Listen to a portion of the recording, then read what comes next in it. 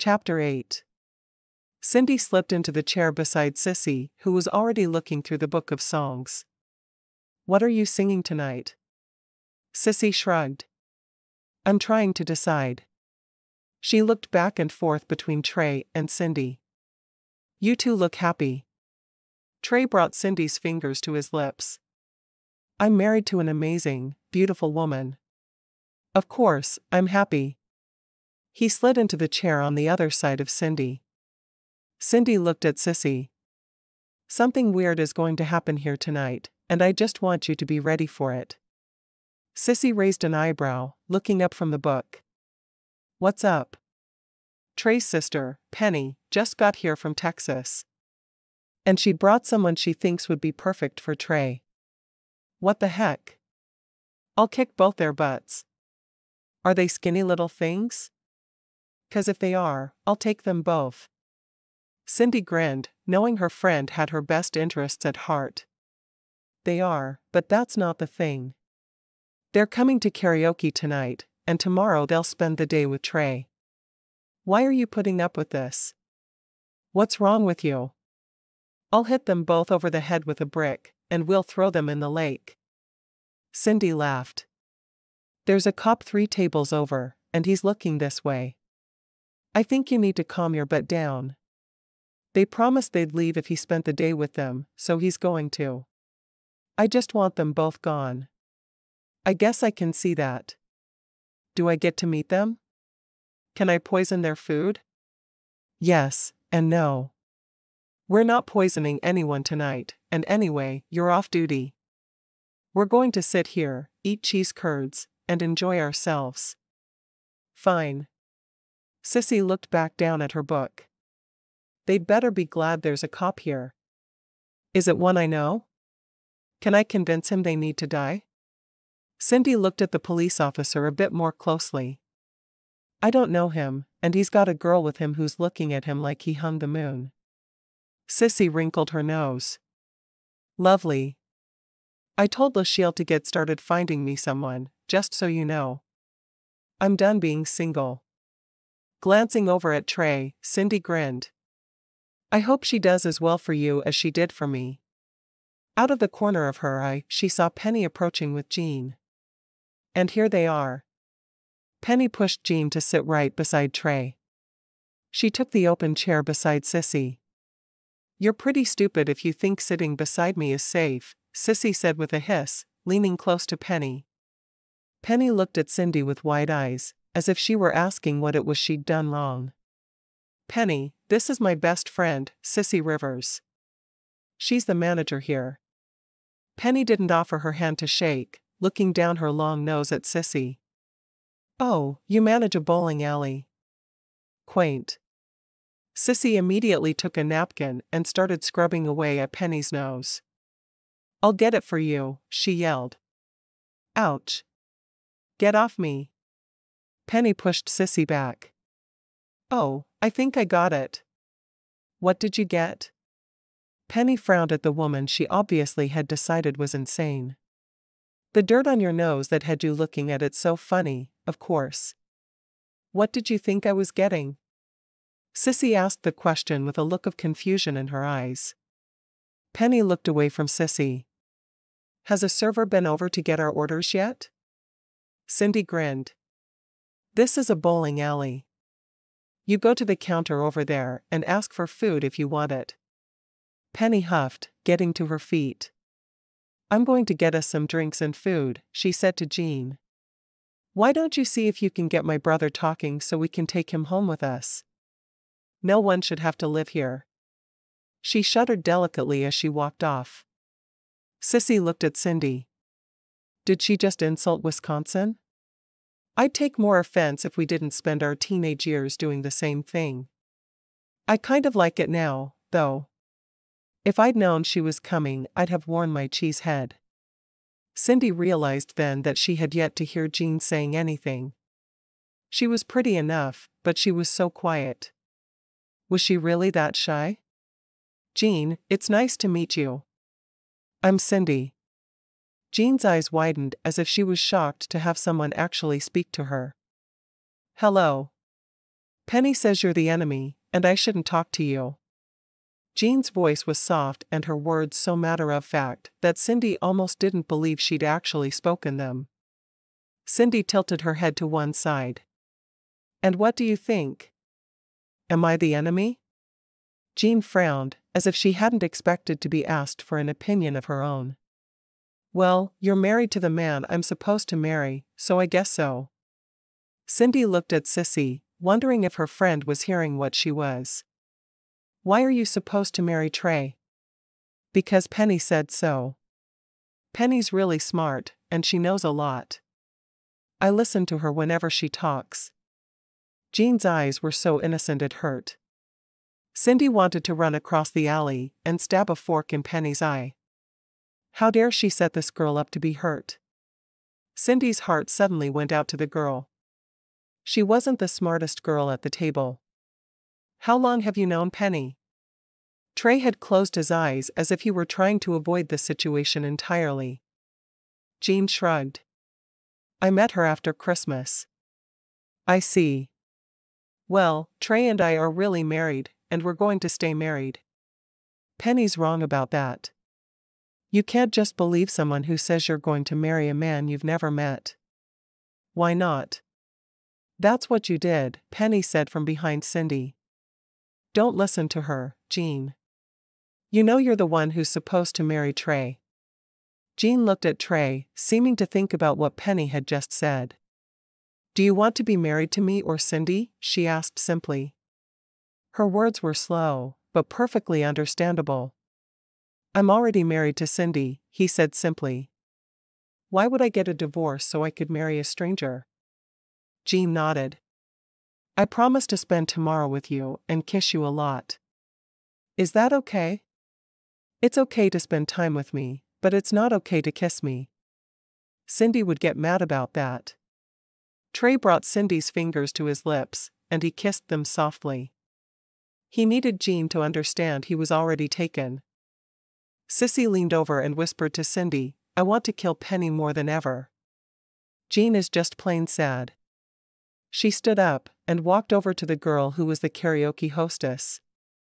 Every week Sissy would sing a song to kick off the night. The hostess stood, her eyes on the paper in front of her. Sissy Rivers, manager of this fine establishment, is going to sing I've Got a Crush on You. She walked over and started the music while Sissy picked up the microphone. Penny looked almost scared as Sissy held the microphone and waited for the music.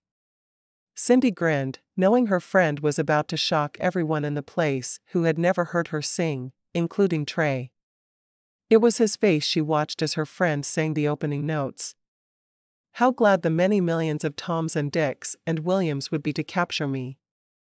Trey's jaw dropped and he, along with all the other new people in the room and many of the regulars, watched Sissy belt out the song as if she'd been born on a stage. She hit every note, her sweet, sultry voice filling up the room. She automatically swayed to the music as she sang, her hips moving back and forth. Cindy wished she'd dress up for karaoke nights, because she was so good at what she did. She glanced around watching people's reactions to her friend as she always did, and noticed the cop a couple of tables over seemed to be unable to take his eyes off Sissy. She wished Sissy could just see herself through someone else's eyes for one moment, because she was an incredible woman who didn't seem to realize just how special she was. Asterisk. Once they were in bed that night, Cindy snuggled close to Trey, her head on his shoulder. Sissy floored me, he said. Who would have thought she could sing that way? She's been like that since we were little. She had the singing part in every school pageant from kindergarten on. She's a terrible actress, but she was the lead in every school musical, because no one could compare to her voice.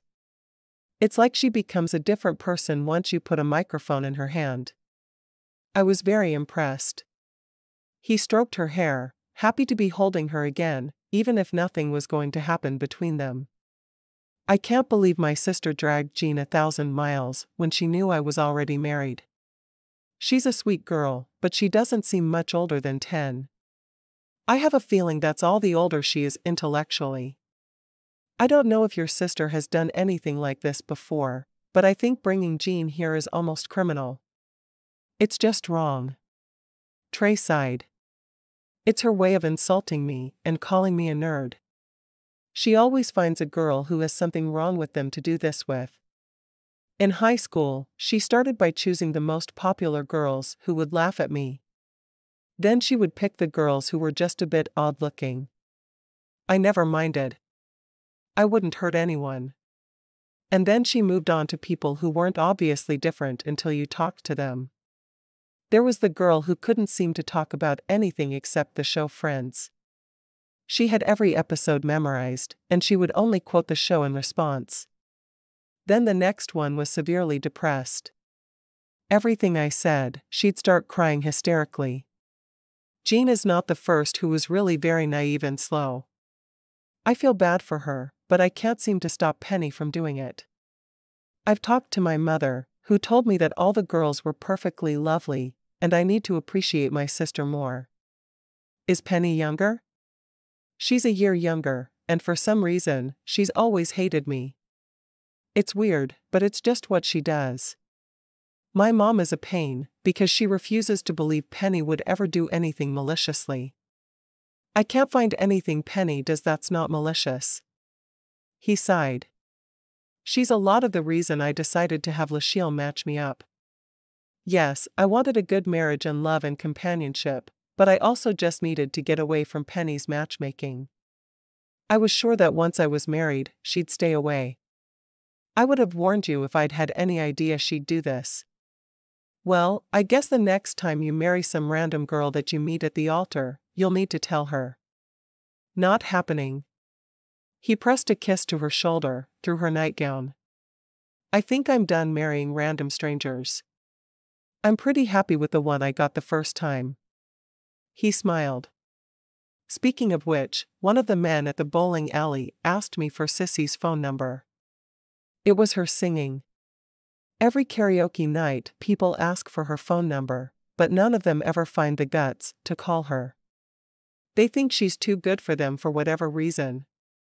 Okay, well, I didn't feel like I should give out her phone number anyway, so I didn't. Sissy has started the ball rolling with Lachelle, hasn't she? He hid his chuckle at his own accidental joke. Ball rolling for a bowling alley manager. Cindy nodded. Yeah. She interviewed at the same time I did, but she was going to wait for 6 months to make sure I was happy. She called Lachelle today and told her to make it happen, though. I'm not sure why, but she's suddenly done waiting. I really didn't expect her to go through with it. You didn't? But wasn't it part of the deal you made? Yeah, it was, but I didn't expect her to do it. She shrugged. I've been waiting for her to come to me with the reason she couldn't possibly let Lachelle set her up since our wedding day. I'm surprised. She'll be a good wife. Do you think Lachelle will be able to find 2 men who will agree to move to the middle of nowhere? That was Sissy's agreement with Lachelle, just like mine. Both of us have our businesses here, so we needed men who could come to us. You never know. She might find someone. He turned to her in the dark, pulling her closer. Enough talk about Sissy. It's time for you to give me one fact I don't already know about you. Cindy thought about it for a moment. I love to sing karaoke, but I'm terrible at it. I will sometimes get up on the stage with Sissy and sway in the background and lip sync. He laughed. I wanted to be an astronaut when I was a little boy, because I was willing to do anything in the world to get away from my crazy sister. Cindy kissed him softly. I'll protect you from her. She's skinny. I can take her. Thank you. You made today so much easier than it would have been with someone else. I did what I had to do. The real victim here is Jean. I'm glad you can see that. Cindy tried not to worry as she went about her daily routine that day. Trey kissed her sweetly before going outside to work on the snowmobiles. Both Penny and Jean had shown up for breakfast. Penny was as demanding as she'd expected her to be. There was something seriously wrong with Trey's sister. I need more coffee. Penny said from across the room while she was talking to an older couple who were checking out that morning. Breakfast was set up buffet style, but Cindy handled refilling drinks if people asked. There was coffee on the counter, and most people got their own, but she wasn't surprised that Penny was demanding. "Excuse me," Cindy said sweetly as she took the pot of coffee and refilled Penny's drink with a smile. "Is there anything else I can get for you?" Penny frowned, obviously wanting to get a rise out of Cindy by treating her like a servant. "Yes, would you get me another plate of eggs and some orange juice, please?" "Certainly."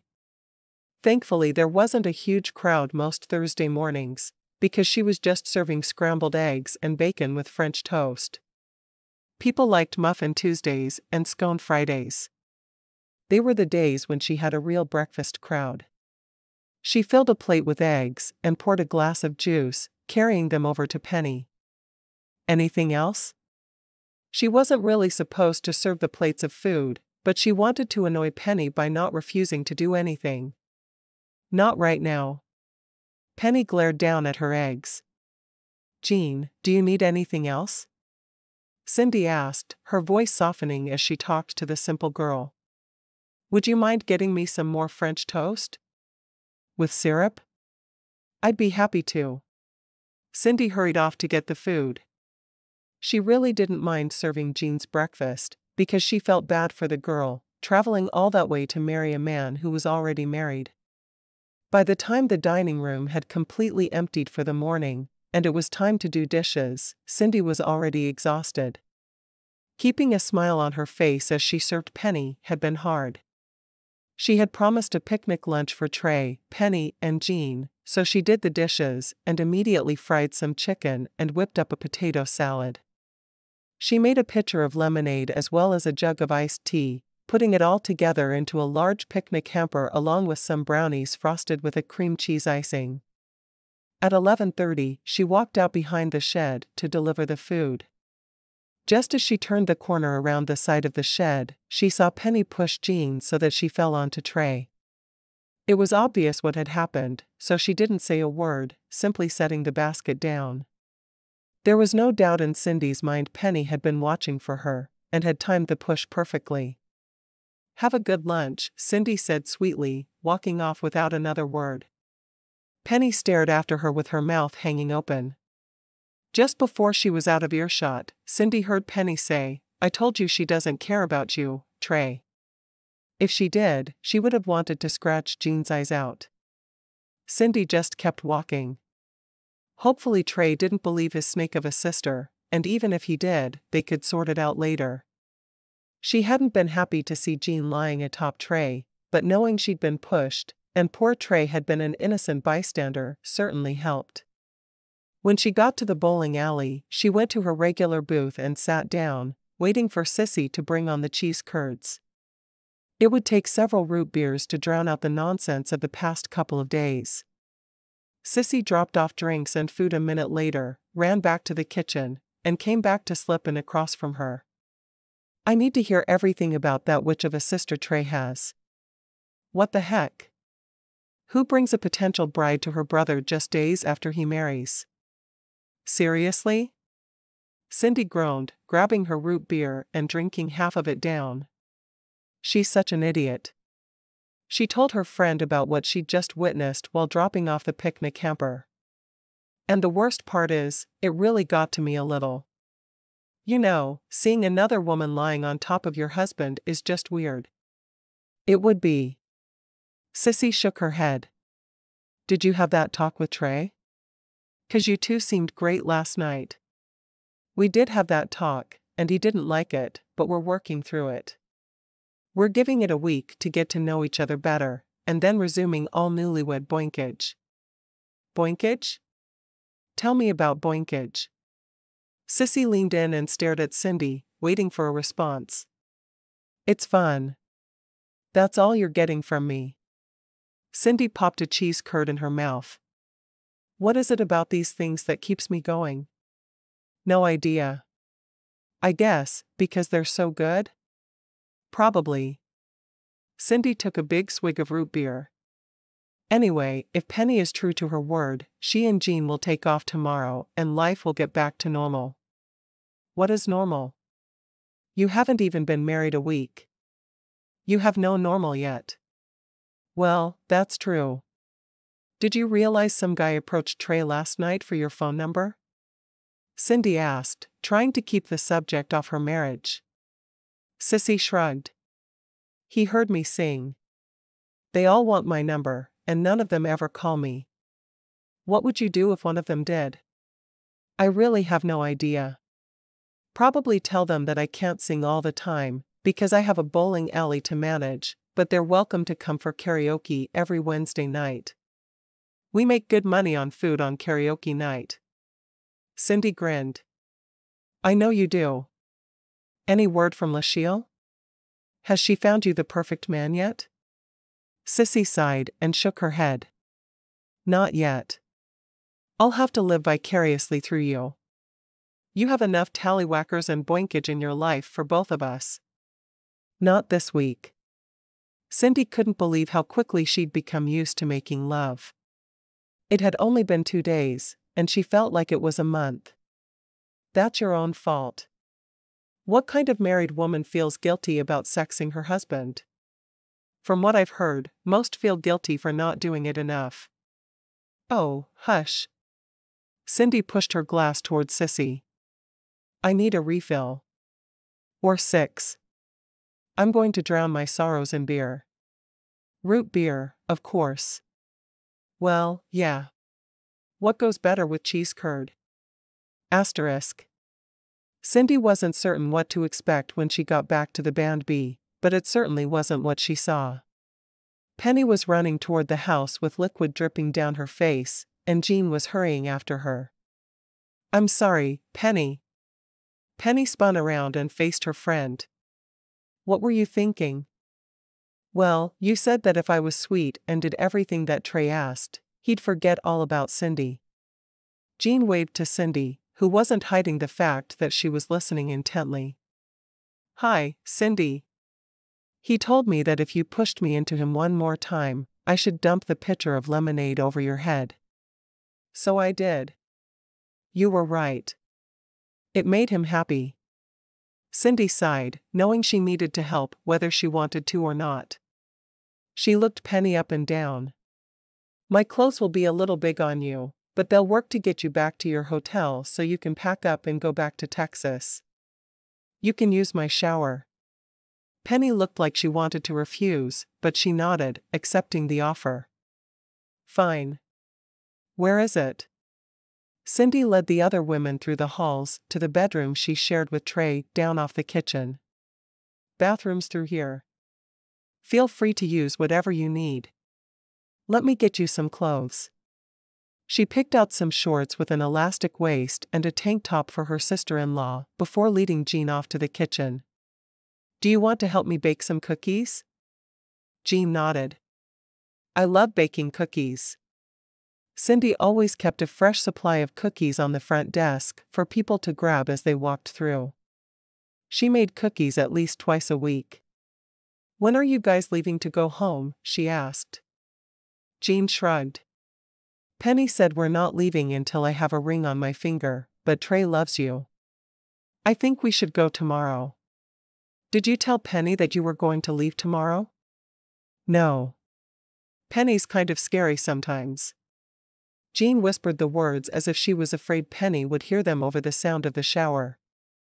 Cindy sighed. How would you like it if Trey drove you to the airport tomorrow and made sure you got on a plane to go home? Is there someone there who would pick you up at the airport? Yes, my boyfriend would. Cindy blinked a few times. Your boyfriend? If you have a boyfriend, why do you want to marry Trey? I don't. Penny wants me to marry Trey and says I'm supposed to marry him. I just want to go home to Nathan. Cindy did her best not to laugh. Did you tell Penny about Nathan? Jean shook her head. No, she'd get mad at me. She might. Okay, we'll talk to Trey after we bake cookies, and I'll get him to drive you to Madison. Then you can go home to Nathan. Nathan loves me. He's going to buy me a ring. Just as soon as he has enough money. I'm so happy to hear that, Jean. Do you want to have a big wedding? Yes, I do. Would you be my maid of honor? I like you. Jean frowned. Penny might get mad if I ask you and not her, but you're nice to me, and Penny isn't. Cindy hugged Jean. I'd be happy to be your maid of honor, and we won't tell Penny. It'll be fine. She didn't really want to take a trip to Texas, but maybe the other woman would forget about her promise. If not, she could certainly go. Trey popped his head in the kitchen then. Oh, cookies? Cindy laughed. Yes, cookies. Why don't you run upstairs and shower the filth off of you? Your sister is trying to get lemonade out of her hair in my shower. Room 4 is still empty. Trey winked at her. I'll get the key from behind the counter. You do that. We need to make plans for Jean to get back to her boyfriend in Texas anyway. Trey gave her a baffled look before he walked away. His sister was something else. Chapter 9. The following evening, Trey walked into the house and sank into one of the chairs in the kitchen, watching Cindy finish fixing supper for him. Jean is on a plane to DFW Airport. She chattered nonstop about how much she loves Nathan the whole way to Madison. He looked tired. Cindy rolled her eyes. What about Penny? Jean had spent the night at the Band B because she'd been afraid to be alone with Penny after she'd admitted she had a boyfriend. She's on her way back to Texas as well, but she's driving. Alone. I called my dad, and he's going to get her in to see a counselor. He agrees with me that there's got to be something wrong with her. No one is that mean and twisted without a reason. Although, Penny has always been an odd duck. He wasn't sure if he should detest his sister, feel sorry for her, or just be glad she was gone. He was glad she was finally going to get help, though. I'm glad he's going to find some help for her. When I talked to Nathan, he seemed thrilled to find out Jean was on her way back. She hadn't explained the situation well. Trey sighed. How could she?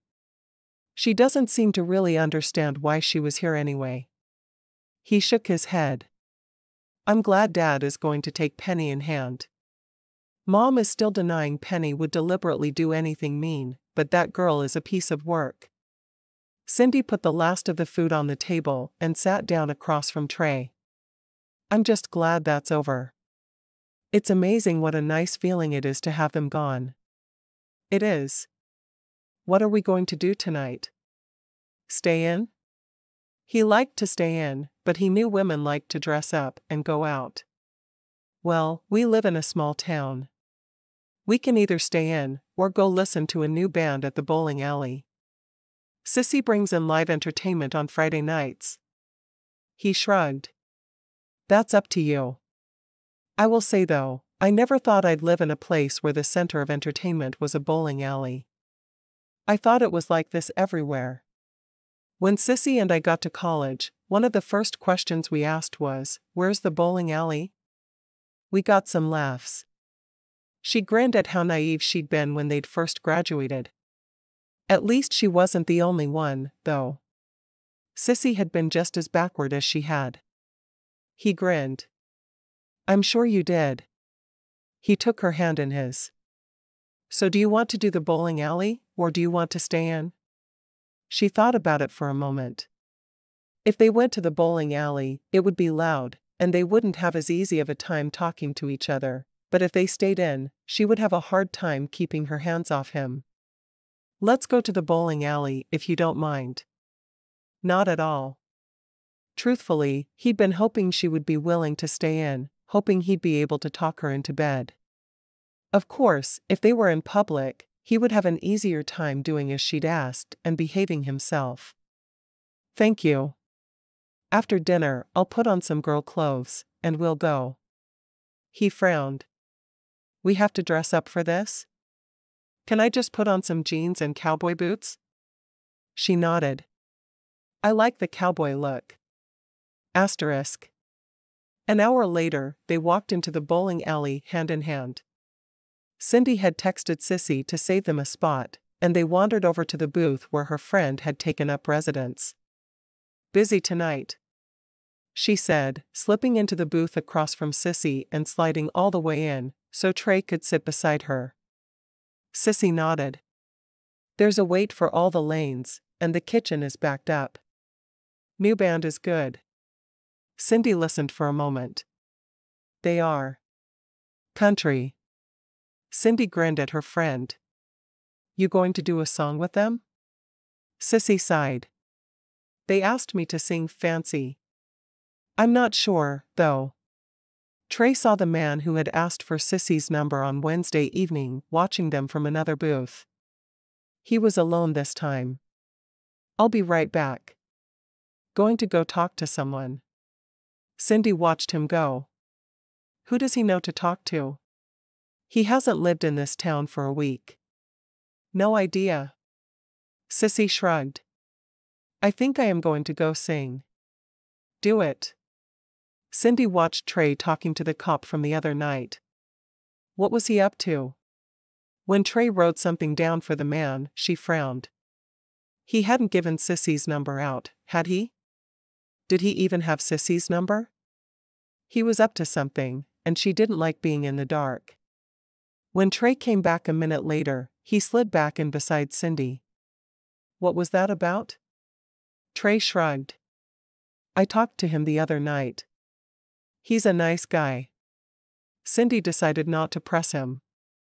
He'd tell her what he wanted to tell her when he was ready. "So about yesterday. I saw you lying on the ground with a girl on top of you. What was up with that?" Trey looked at her with wide eyes. When she'd said nothing about it the night before, he'd thought he was off the hook. Penny pushed her. "I realize that. It doesn't mean I liked seeing another girl on top of you." "Oh really? Were you jealous?" Cindy took his question seriously. "Yes, I really was. Even knowing that she'd been pushed, and you had no interest in her, it hit me right in the gut." "Did you like it?" Trey didn't know how to answer that. Of course he liked having a girl on top of him, but it was Jean, and she seemed like a child to him. "Not much." "I didn't either." He grinned. "Does that mean you like me? At least a little?" Cindy laughed. "I like you a lot more than a little." She knew it wasn't the time or the place, but she felt the need to say what was on her heart. "I think I'm falling in love with you." He just stared at her for a moment, as if afraid to believe what he was hearing. "Really?" She nodded solemnly. "Really. I had no idea it could happen so fast, though." He cupped her cheek in his hand, leaning down to kiss her. "I think I'm falling for you, too. You're an awfully special woman." She rested her head contentedly on his shoulder for a moment, lifting it only when the band started to play Fancy. "Oh, I think Sissy's about to sing." She looked toward the stage, and Trey looked toward the man he'd just talked to. "Every time she sings, it's like seeing a new piece of her. I'm amazed at how good she is." "Did she consider a career in singing?" he asked, listening attentively. Cindy nodded. "She has a minor in music with a voice concentration." She shrugged. "But she majored in management. She thought she was going to have time to try to sing professionally, but her dad decided to retire just as we graduated. I think it was my grandfather that spurred that decision on." "How so?" It didn't make sense to him that her grandfather had gotten Sissy's dad to retire. "Well, Grandpa died without seeing his dream come true. He wanted to buy an RV and travel around the U.S. But it never happened. So when Grandpa died, Sissy's dad said he was going to live his dream and not die before he had the chance." Trey frowned. "That makes sense, but it keeps Sissy from living her dream." Sissy was really good. She had the kind of voice he expected to hear on the radio, not in a bowling alley in the middle of nowhere. "I think Sissy's happy right where she is." She sings a couple of times per week and is something of a local legend. She's got a good life. She sighed. I just hope Lachelle finds her a husband soon. I don't know that Sissy needs Lachelle to find her a man. There are so many here who admire her. Yeah, but none of them will approach her. It's weird. It's obvious they have feelings for her. Every man in the place watches her, but none will actually ask her out. I think if they did, she wouldn't know what to do. Sissy's never really dated. She shrugged. No, I think she needs Lachelle. Sissy had sweat standing out on her forehead when she came back. I'm getting a gross Coke and some cheese curds. You guys want anything? She seemed to be full of life in a way she wasn't usually. Root beer, and I'll share your curds, Cindy responded. I'll have a Coke. Sissy hurried off to the kitchen, knowing they'd get their food faster if she put the order in herself. What's a gross Coke? Trey asked. Oh, that's what Sissy calls Diet Coke. Her dad started it years ago, so she just went with it. Shortly after Sissy came back with drinks for them, the band started playing a slow song. Trey wasn't much of a dancer, but he could certainly sway back and forth. There were couples everywhere dancing, so he slid out of the booth, holding his hand out for Cindy. Dance with me. Cindy looked at Sissy, not wanting to leave her friend alone. You mind? Go dance with your husband. You're newlyweds. Enjoy. Sissy took a sip of her drink, watching them. Cindy followed Trey to the middle of the floor, going into his arms. They swayed slowly back and forth to the music. This is the first time we've danced, he said, a little surprised. She smiled. Well, we haven't even known each other a week yet. He shook his head. What did I do before you were in my life? Wept copiously, she responded quickly, feeling his laugh against her. Asterisk. Every spare minute of their weekend, Trey and Cindy worked on the snowmobiles. I'm not sure how much time I'm going to have to help with these, she told him on Sunday afternoon. I don't mind working on them, but I hate being away from the guests so much. Trey nodded. You know, I think it's been good for us, though. Cindy laughed. I had a teacher in college say that you never really knew the person you were married to until you built a piece of furniture together. I think this qualifies. The teacher had been one she truly admired. It does. You've now heard me cuss as I dropped heavy things on my feet, and you've seen me get frustrated with things not going together like they should. So, what do you think? Are you going to throw me back like a fish that's too small to keep? Oh, definitely.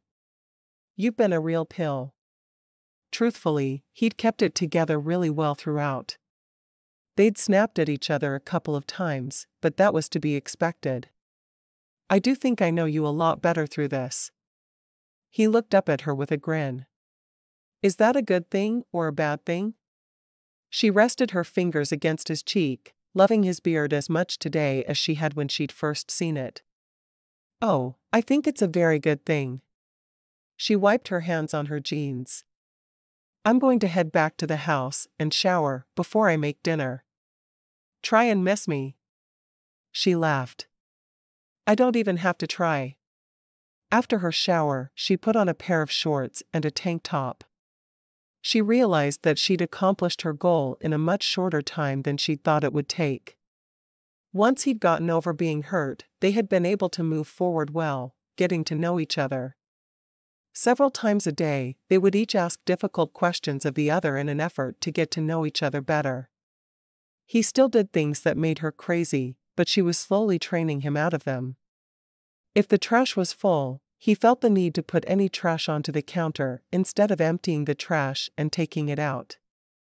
And the man apparently didn't know what a laundry hamper was used for. She found more clothes on the floor every day than she did in the hamper.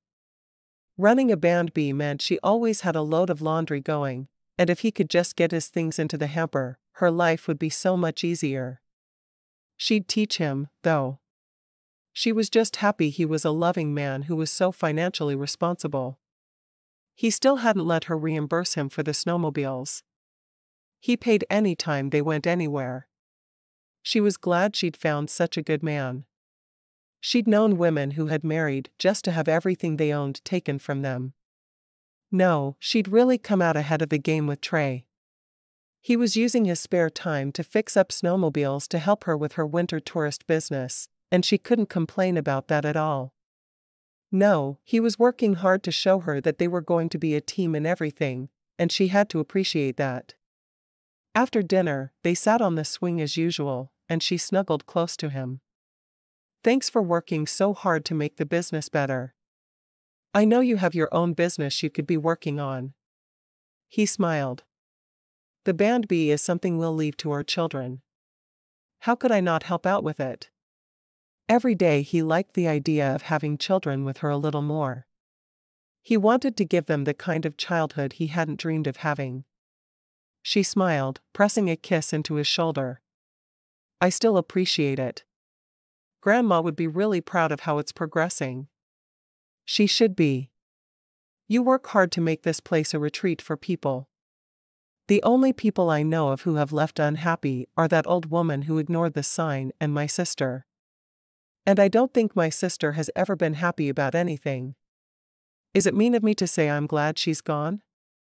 She didn't want to upset him by talking badly about his sister, but that woman had been a piece of work. He pulled her closer to him. "Not at all.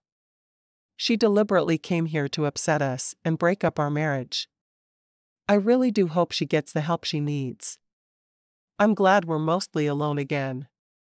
I mean, we have 8 guests, but that's still mostly alone for living in a band B." He nodded. "No one bothers us in the evenings for the most part. They just go off and do their own thing. The only bad thing is it's still a public place, and I can't grab you and kiss you on the front porch like I want to." "You want to grab me and kiss me?" He jumped to his feet and pulled her to hers. "We can probably find a private place for that." She laughed. "I bet there's a way to do that." She followed him at a half-jog as he pulled her into their bedroom. "Does this mean you like the idea of kissing me?" He laughed. "I would have thought I'd made that clear." He pulled her against him, his mouth lowering to kiss her sweetly. "Kissing is fun, even if you don't let me do more than that." He wasn't going to pass up any chance to touch and make love to his beautiful bride. "What if I let you do more than that? Would that make kissing more fun?" He nodded. "Definitely, but it hasn't been a week yet, and I'm not trying to rush you. There was never really a set period of time. I just wanted to get to know you better without sex clouding everything. I do think we've done that." She felt like he knew her better than anyone but Sissy, and she wasn't sure anyone could know her better than her friend. Over 20 years of being best friends had bonded them in ways that couldn't be surpassed.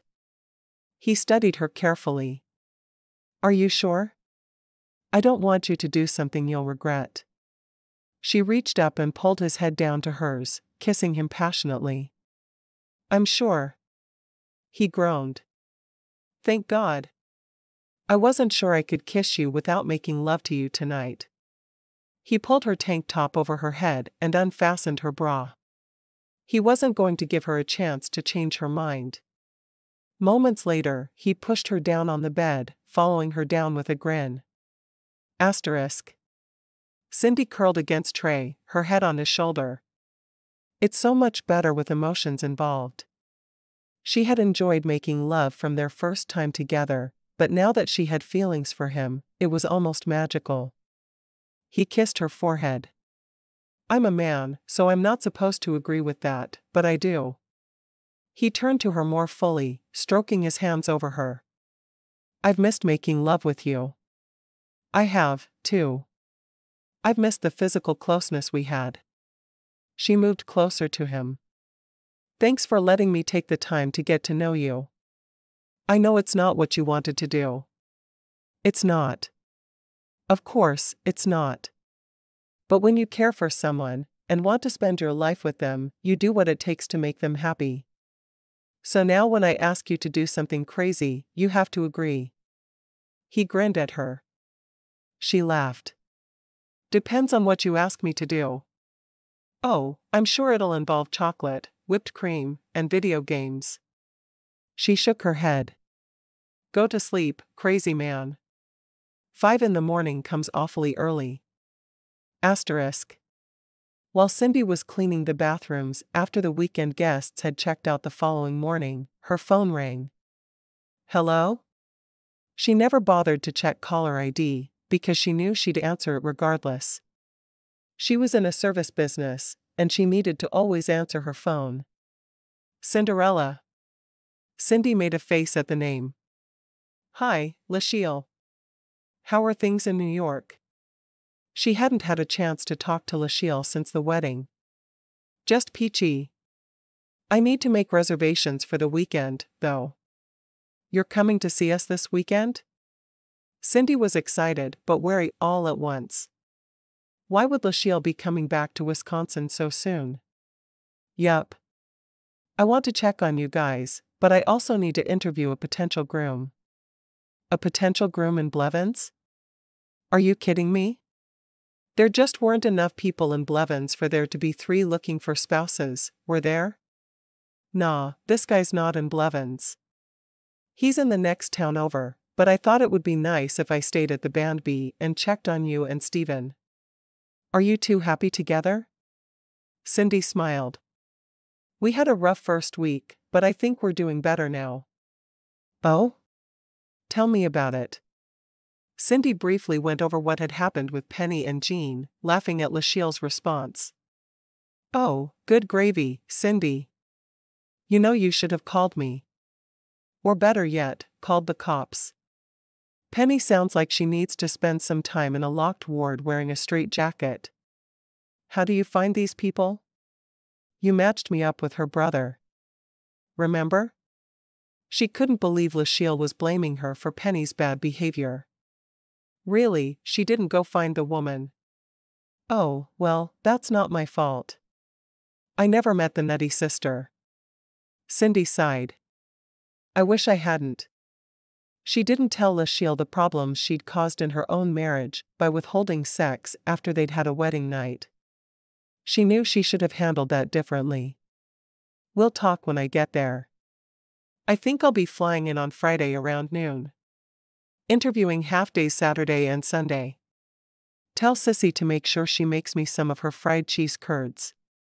I feel like it's been years since I had some. I will. Cindy smiled at the phone in her hand. Do you want me to send Trey to pick you up at the airport on Friday? No, I know the boy needs to work. I'll get there. It's not like I'm afraid to drive in Wisconsin. Yeah, I guess even Madison traffic is nothing compared to where you're used to driving in. Driving? Are you kidding me? I drive in Montana, but I don't drive in New York. You've been here. You know what it's like. I'd rather stick a fork in my eye than try to fight traffic. Don't be daft, girl. Cindy laughed. I've missed you, Lachelle. I'm glad you're going to come see us. We'll go to the bowling alley on Friday night. Sissy always brings a live band in. Count me in. I'll wear my dancing shoes. And tell Trey to be ready to swing me around the dance floor. I'll let him know. Asterisk. Cindy went to the office where Trey was working and knocked loudly. They only had a couple of guests that day, so the house was mostly quiet. When he answered the door in his underwear, she laughed. I'm glad you started wearing boxers. They look lots better. He grinned, pushing her against the door and kissing her. Did you come to try out the couch? He asked, his lips at her neck. Or did you just want to ogle me in my sexy underwear? She shook her head. Not this time. She giggled as he nipped her neck. I came to tell you that we're having a special guest on Friday. Trey lifted his head, looking down at her. Not my mother.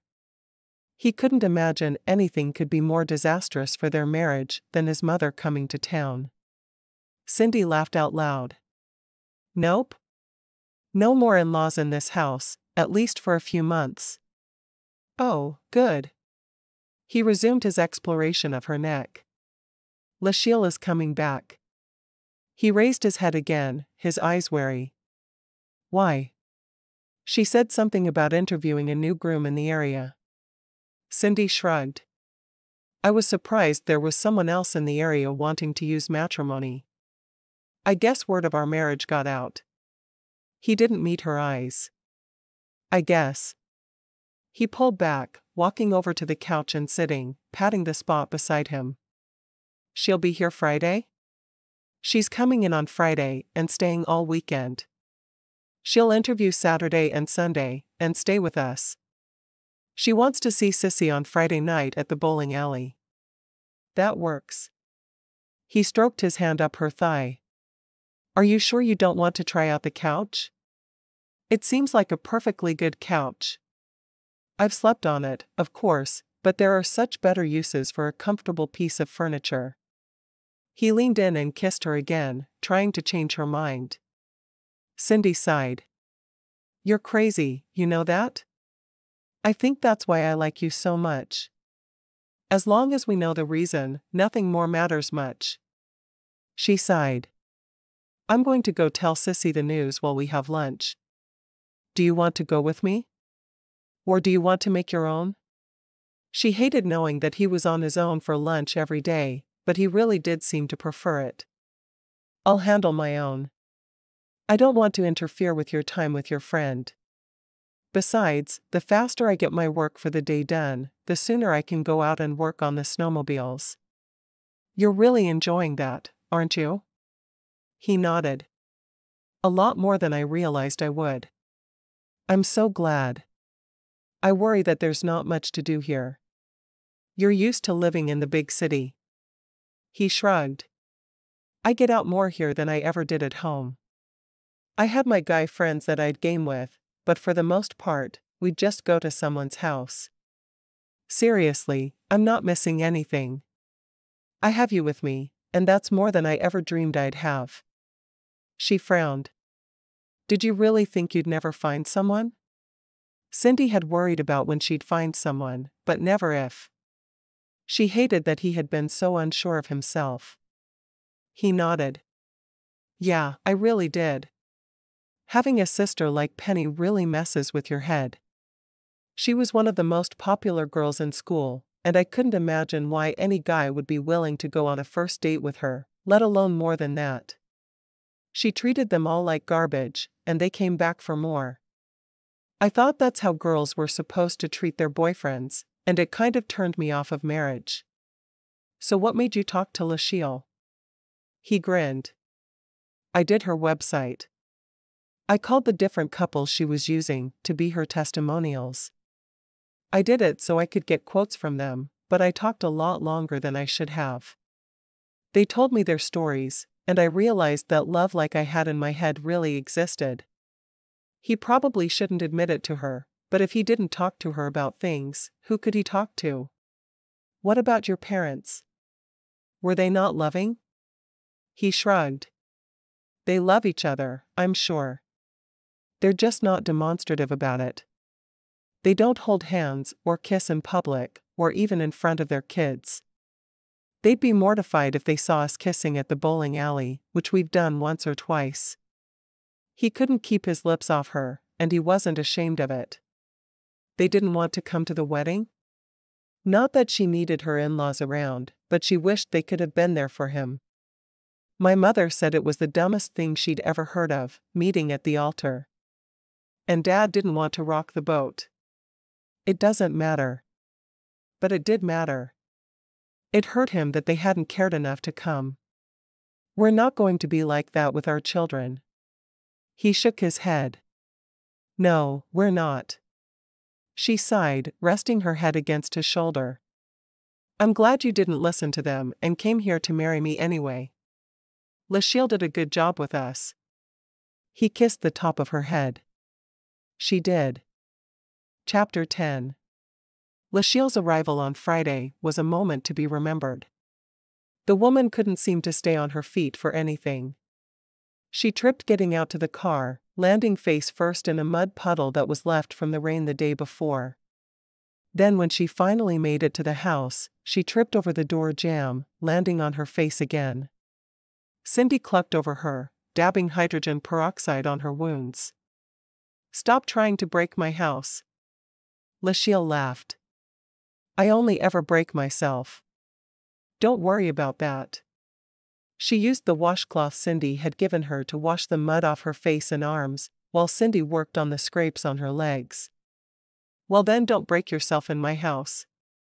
"Good gravy, girl, do you think I'm trying to break myself?" Lachelle shook her head, her purple hair fluttering this way and that. "So tell me about Trey. Is he perfect for you?" Cindy smiled. "You need another ego stroke on your matchmaking skills?" She knew Lachelle was proud of the couple she'd set up. "I'll take all the strokes I can get, ego or otherwise. He's pretty darn awesome. I've never met anyone like him." Cindy sighed. "He's truly a good, loving man, which is a shock when you look at the family he came from." "Yeah, we talked about all that in the interview. I knew he needed a woman who knew how to love. I'm glad you picked me for him. Not that I think I'm perfect or anything, but I do know how to love." "I know you do. I could see that the day I met you. You and Sissy have a closer bond than most sisters." "We do. Sometimes I think I'm still spending a bit too much time with Sissy. I don't want Trey to feel ignored." No matter how many times he told her it didn't bother him that she ate lunch with her friend every day and not with him, she felt guilty for it. She felt like she should be with him even though she hadn't been raised to be together constantly. Lachelle frowned. "Have you brought up your worries about it to him?" "He's not the kind of man who would lie to you about how he feels. He says he doesn't mind that we meet for lunch every day. I've invited him to go with me, and even offered to stay home and cook for him, but he says he doesn't mind that we do that." "He doesn't mind then?" "Truly." Cindy nodded slowly. She knew Lachelle had spent a great deal of time with him, learning about him, and she must have done well, because she'd matched him up with her. "I'll take your word for it." Trey walked into the kitchen then, taking in the first aid kit on the table. He looked at Lachelle, who was sitting in a chair with his wife hovering over her. "You all right?" Lachelle nodded. "I just seem to be spending more time kissing the ground than standing on my feet today. It's really not that unusual for me, to be honest with you." Trey eyed the older woman uncertainly. The last time he'd seen her, she'd taken him to task over trying to sneak into the bride's room at the church. Would she still be angry with him for that? "Did you have a good flight?" he asked hesitantly. "Oh, stop beating around the bush. I'm not going to eat you. Just because I had to get onto you at your wedding doesn't mean I'm still mad at you." Cindy bit back a grin, looking back and forth between them. "Why did you have to get onto him?" "He didn't tell you?" Lachelle asked. "He was trying to sneak into the bride's room to see you before you were married. He knew the rules, and ignored them, to try to disobey. I had to set Sam on him as a babysitter." Cindy laughed out loud. "So you wouldn't have married me if you hadn't liked what you saw? Is that the deal?" Trey shook his head adamantly. "Of course not. I was just going insane not knowing. It was nothing about whether or not you were pretty enough. It was who you were." He couldn't bear the thought of her thinking she would have been rejected if she hadn't been pretty enough for him. It wasn't true at all. "Uh-huh." Cindy winked at him, not bothered at all. It was Lachelle's rule they didn't see each other, not hers. "You ready to see Sissy?" she asked Lachelle. "Of course. I think I might have the man for her all picked out." "You think? But you're not sure." Cindy was very interested in Lachelle's process, especially where Sissy was involved. "I need to talk to him a bit more, but I hope so." Cindy grinned. "Me, too. It would be wonderful if she found her match." Is that why you're here? To interview a potential groom for Sissy? Was it possible he was someone who already lived in the area? You know I can't answer that. Are you crazy, woman? Cindy sighed. I wouldn't tell her. Oh, yes you would. Do I look like I just drifted into town on the back of a turnip truck? There's nothing you keep from that girl. Lachelle glared at Cindy, as if she were offended at the mere idea that Cindy would keep something from Sissy. I've kept several secrets from her lately, Cindy protested.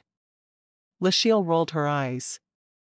I'm not talking secrets about your sex life, although I'm glad that part of your relationship is going well. Cindy looked over her shoulder at Trey when Lachelle said that, and she did her best to control her giggle when she realized the tips of his ears were even red. He was blushing so profusely.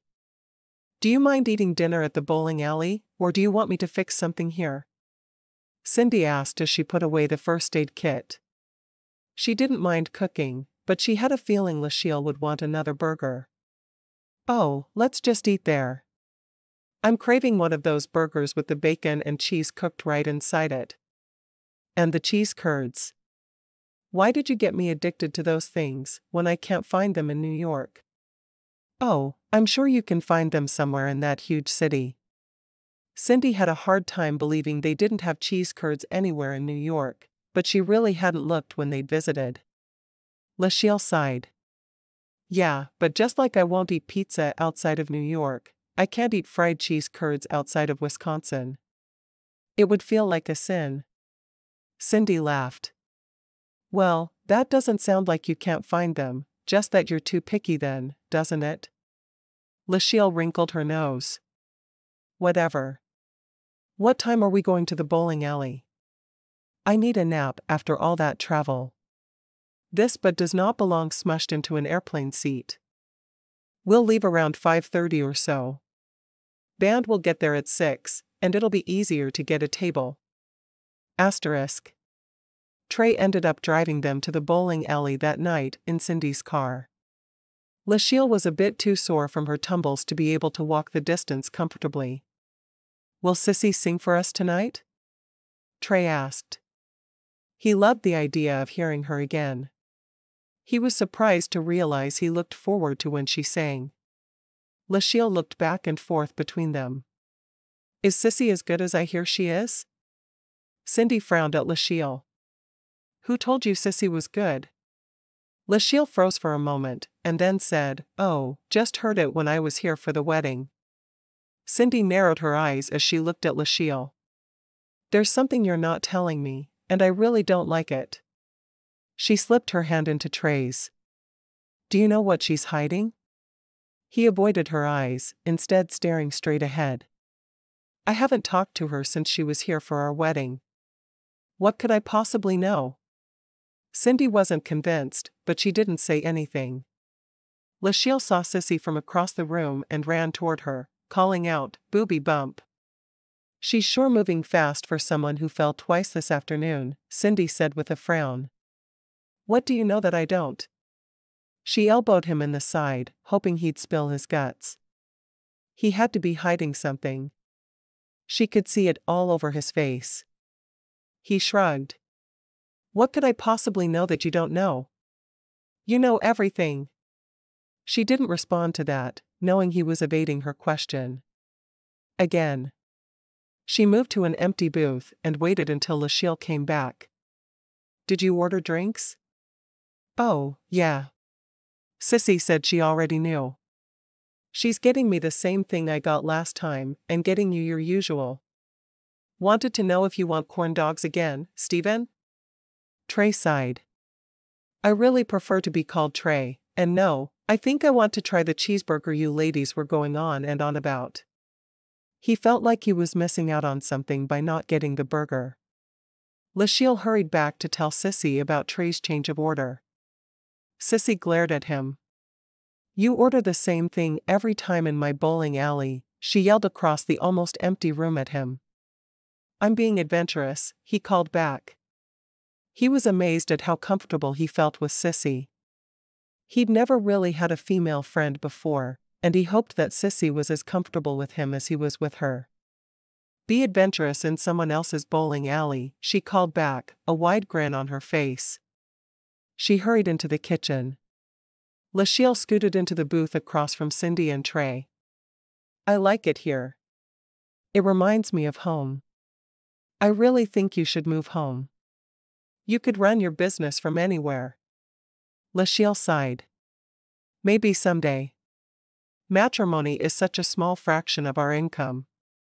My practice is still most of it. Eventually, I'd love it if matrimony took over, but for now, I need to pay the bills. Besides, as much as I love hooking up lost souls with their mates, I like the way I help people in my practice as well. Cindy shrugged. I'm sure you help them a lot. The bit of counseling you did with me as part of my interview was a huge help. I wasn't technically supposed to do that. Once a counselor, always a counselor. Lachelle grinned at Sissy as she put the drinks on the table. You remembered my extra ice? Of course I did. I remember everything everyone orders. It's a gift and a curse. Sissy glared at Trey, but didn't say anything to him about his order change. I can see that, Lachelle answered. After Sissy hurried away again, Lachelle looked at Trey. So tell me what you love most about Cindy. Trey laughed. What's not to love? She's beautiful, sweet, even-tempered when you're not stealing her coffee. Lachelle raised an eyebrow at Cindy. You won't share your coffee? Cindy glared at Trey. You had to tell on me, didn't you? Lachelle grinned. Cindy, what do you love about Trey? Are you counseling us, Lachelle? Cindy asked. She hadn't expected these questions. Lachelle shook her head. Nope. I just don't often get a chance to sit down with the couples I match so quickly after the wedding. I'm having fun. Cindy thought for a moment. I love that he's so selfless. He's always doing things to help me and my business. I love that he learns quickly. He only took one sip out of my coffee mug before he learned to get his own. And I love that he treats me as if I'm the most important woman on the face of the earth. I've never had anyone act as if I was special before. Sissy stopped at the table then with a tray filled with baskets of food. She put burgers in front of everyone and 2 baskets of cheese curds in the middle of the table. Be right back with refills on drinks. You are special, Trey said, ignoring the interruption from Sissy. You're an easy woman to love, Cindy Zane, even when you are withholding sex. Lachelle looked between them. You're withholding sex, Cindy? Cindy shook her head, her eyes still on Trey. No, that was last week. You love me? Trey nodded. I thought it was obvious. If I didn't love you, I'd still be drinking from your coffee mug every morning. I love you, too. I never dreamed I'd tell you for the first time in a bowling alley in front of Lachelle, but whatever. I love you, Trey Zane. You have the ability to make me crazier than any man in the world, but you can make me happier than anyone I've ever known. I'm so glad you're in my life. Trey leaned over and kissed her, snagging a fry out of her basket and popping it into his mouth. Cindy blinked at him. Why are you stealing my fries when you have a basket full of your own? Just seeing if it makes you crazy when people steal your French fries, like it makes you crazy when they drink your coffee. Cindy rolled her eyes at him, before turning her attention back to Lachelle, who had tears streaming down her face. What's wrong, Lachelle? Lachelle used a napkin from the table to mop the tears off her face. I've never gotten to see a couple I matched together say they love each other for the first time before. It was better than any old sappy movie. Cindy laughed. I'm so glad you approve. Oh, I do. And now that you love each other, you need to start adding to my collection of matrimony munchkins. You know how I love babies. I hope you're not going to say you need to watch us making those munchkins, because that's not happening, Lachelle. Cindy shook her head at the older woman to emphasize her words. Nah. That can be private. Just make sure I get an invitation to the baby shower. Lachelle sighed. Another happy match. Asterisk. Later that night, Cindy asked Trey, "What exactly are you and Lachelle hiding from me?" "It's going to make me crazy." Trey sighed. "It's not my secret to tell." "So, there is a secret." "I knew it." "Don't let that stop you." "I really can't say." "I promised." "Fine. Don't tell me. See if I care." Cindy rolled over in bed so her back was to him. He trailed his fingers over her soft back. "Don't be that way. I have a feeling you're going to know soon enough anyway." He pressed a trail of kisses along her shoulder. "So why can't I know now?" He moved over behind her, kissing the back of her neck. "I'd tell you if I could." "Fine." She kept staring at the wall. "Why didn't you tell me you loved me before?" Trey sighed. "I had it in my head that you were supposed to say it first." "I know that's stupid, but it's how I felt." "I do love you, Cindy. More than I could ever express.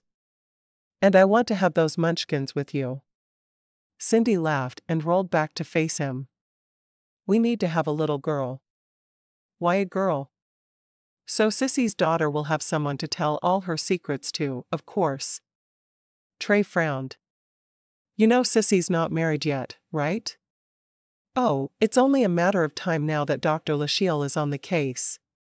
She'll have Sissy married in a matter of months." "Weeks, probably." Trey brushed his lips across hers. "If you think it's going to happen that fast, maybe we should start working on those munchkins right away."